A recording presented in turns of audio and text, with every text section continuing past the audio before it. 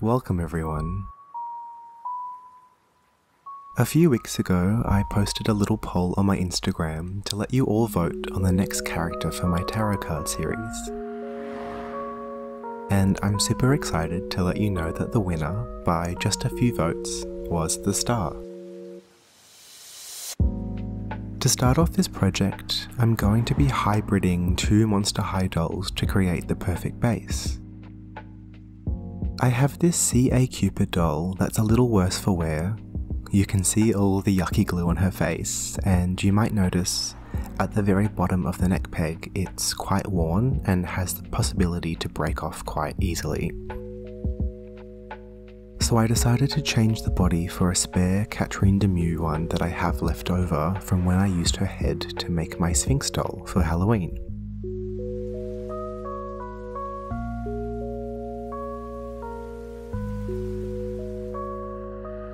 I prepped the doll as usual by cutting off all her hair as short as possible and then removing the roots from inside.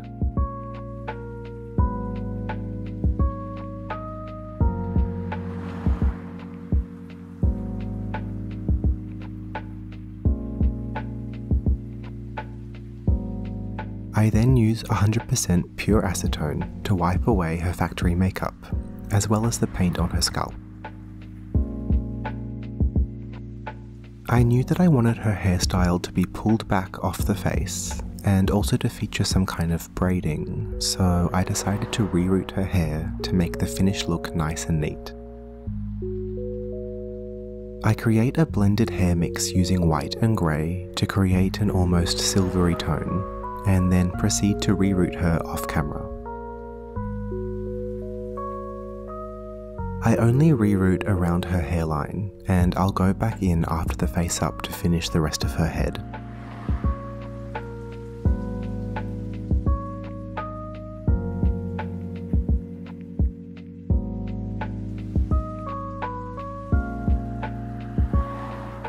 I wrap her hair in a little fabric burrito to protect it, and then give her face 2 coats of Mr. Super Clear matte varnish to give it a paper-like surface that I can draw on.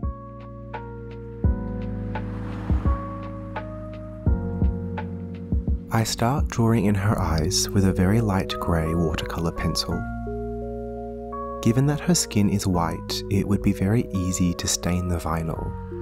So with each element of the face that I'm adding, I make sure that the first pencil marks are with a very light colour, to make it easy to correct if I decide to change anything or if I make a mistake.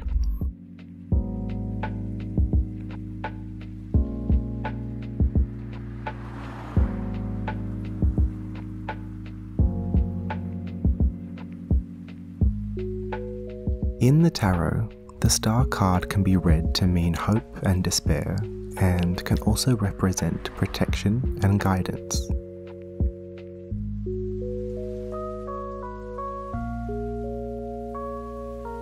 Whenever all hope seems lost, the star will reappear to prove that you have really lost nothing, except perhaps your sight of the path to enlightenment. For this doll's design, I wanted to combine these ideas with a strong fantasy aesthetic, starting with her skin tone. I wanted her to be super pale, with visible veins and burst blood vessels. I imagine that this woman is up in the sky shining brightly all night long, but when she stops glowing, she's left with this almost translucent skin.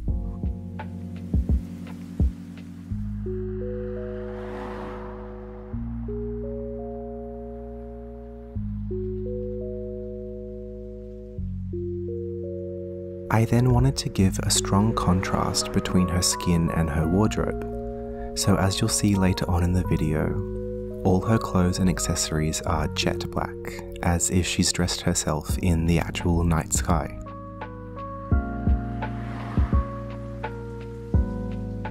To reference the guiding and protective nature of the card, I will give her a small amount of armor, but no weapon. I want this to show that she is strong, but not destructive. There is a lot of meditative imagery on almost all renditions and designs of the star card, including the presence of water, shown either in a body of water like a lake or pond, or a vessel containing it. To replace the weapon, I will give my star a small vessel.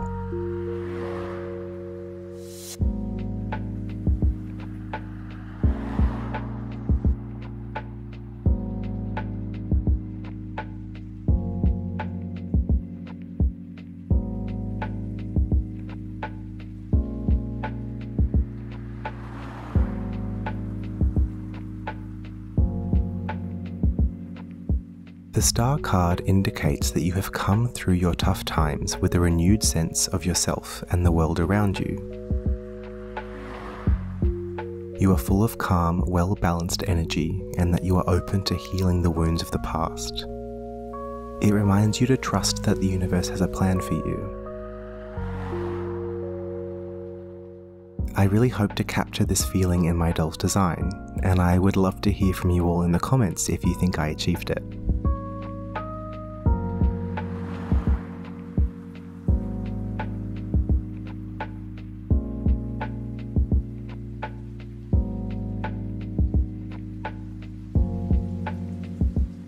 At this point of the face-up, I am using a greyish-purple chalk pastel on a tiny fluffy applicator to mark out where I want her eyebrows to be. I'm going to be giving her white eyebrows to match her hair, but I'll use this grey-purple colour as a base so the white hairs have something to contrast against. Before I move on to paint, I just give her a few more pink imperfections on her face. I imagine that there is so much starlight and heat emanating from her that she would have a few small burst blood vessels, and I wanted to show that these kinds of human imperfections can be beautiful too. Using a wet brush, I lift the pigment off a watercolour pencil to give a lovely deep and opaque effect to all the black elements of her face-up, which are her eyelashes and eyeliner.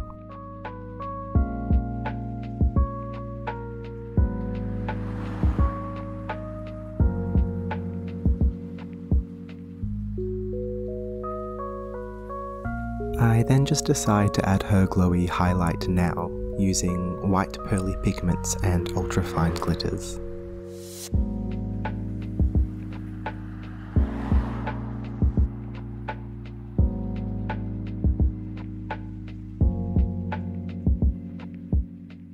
I then go back to my painting, but this time with white, adding her individual eyebrow hairs as well as her catchlights, eyelashes, waterline, and a few other highlights on the high points of her face.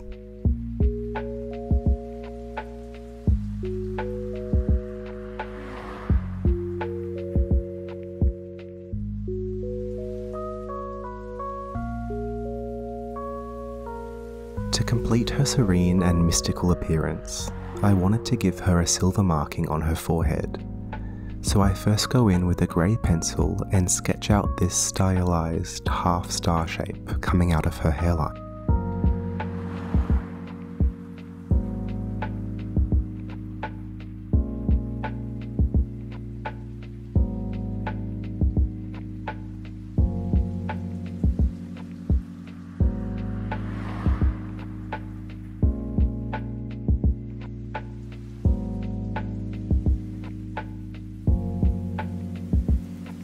Once I'm happy with the pencil work, I go in with this very pale silver watercolour paint and go over what I've drawn to make it super shiny and metallic.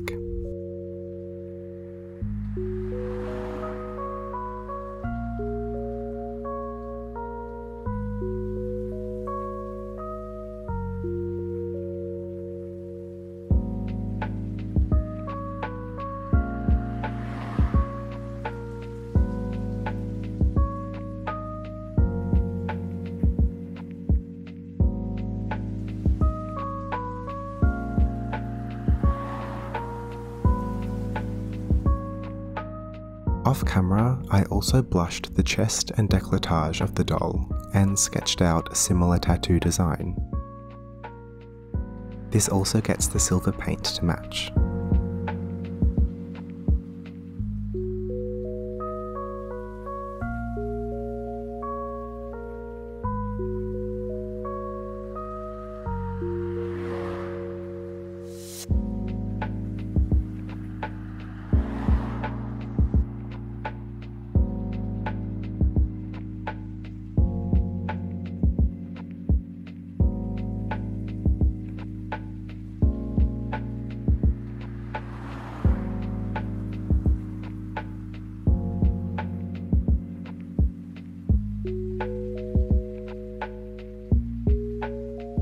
To finish off her face, all that's left to do is gloss her eyes and lips.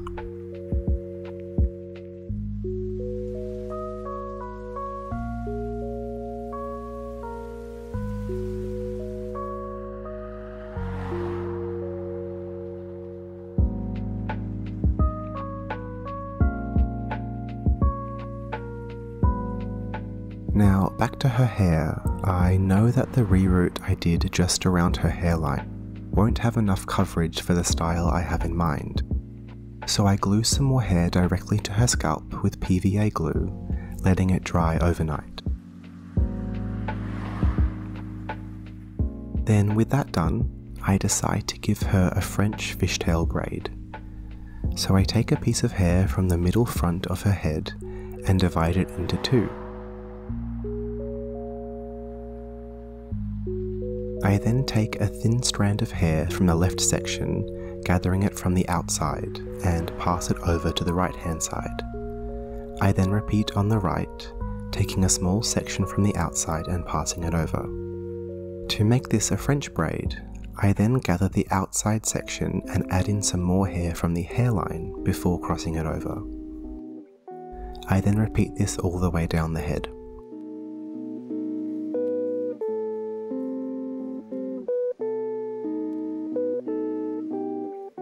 Once I get to the bottom, I can revert back to the simple fishtail braid method. However, this time I weave in a piece of thin silver chain.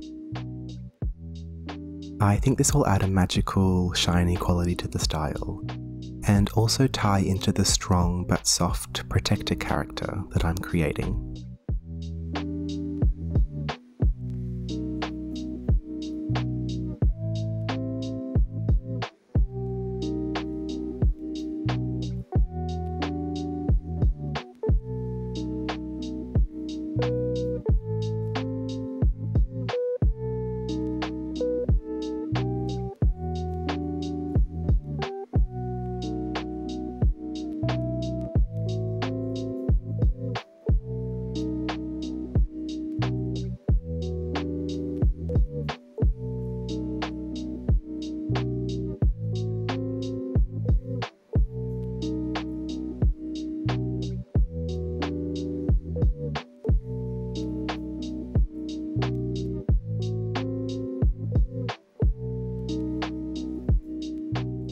To make her dress, I cut a large circle skirt and a bodice piece.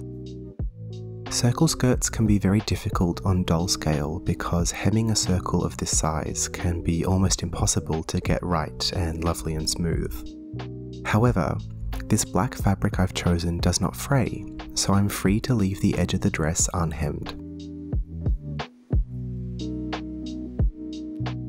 I sew up the sides of the bodice piece and try it on the doll, creating a plunging neckline which shows off her chest tattoo, but without being too revealing.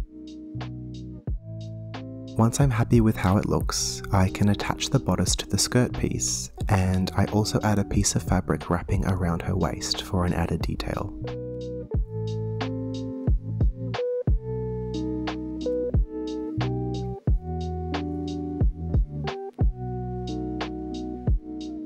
To create this vessel, I take this miniature vase I have in my stash.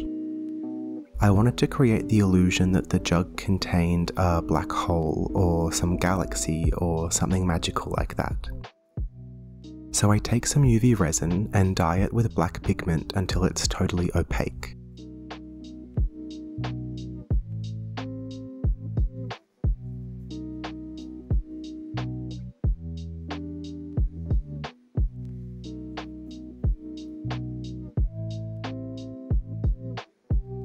I then carefully pour it into the vessel until it's full, and then cure it under a nail lamp.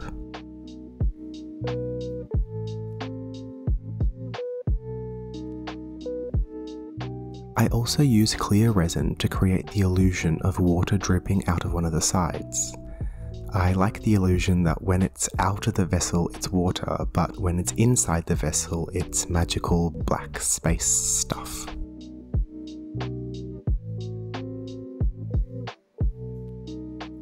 For her armour, I modify and 3D print these shoulder pieces with long spikes.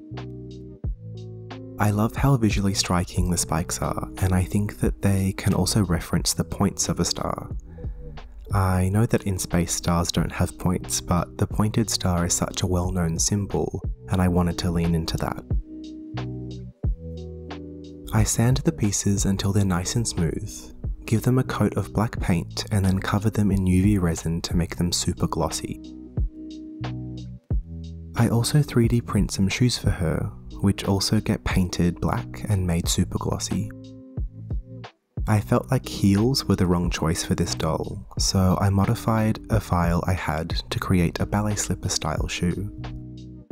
I love when you see this style of shoe on the doll, it almost looks like she's floating because her heels aren't on the ground, which is perfect because for this doll her home is floating up in the sky. For a final accessory, I wanted to give her some glossy black earrings. I hook these beads onto a silver jump ring and then use UV resin to glue them onto the flat head of a silver pin, which I cut down to be the right size. The end of the pin can then be threaded into the doll's ear to look like a hoop earring with the black jewel dangling off it.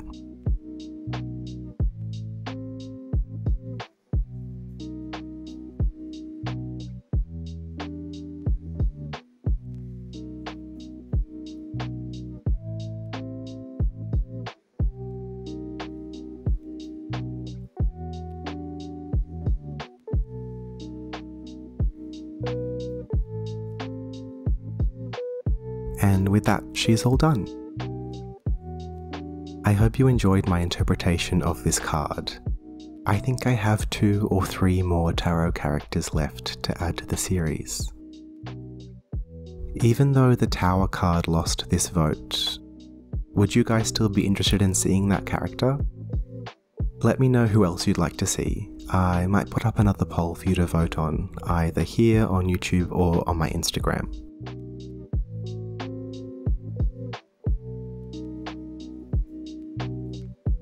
Without further ado, I present the star. I hope you love her.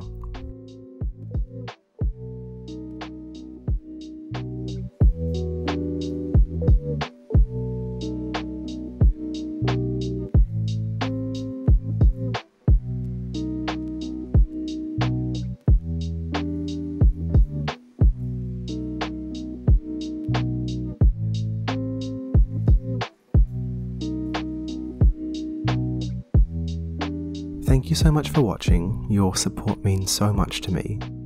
Make sure you like the video if you like it really helps my channel, and leave a comment below, I read every single comment. Subscribe if you want to see more of my content, and I'll see you next time. Have an awesome day.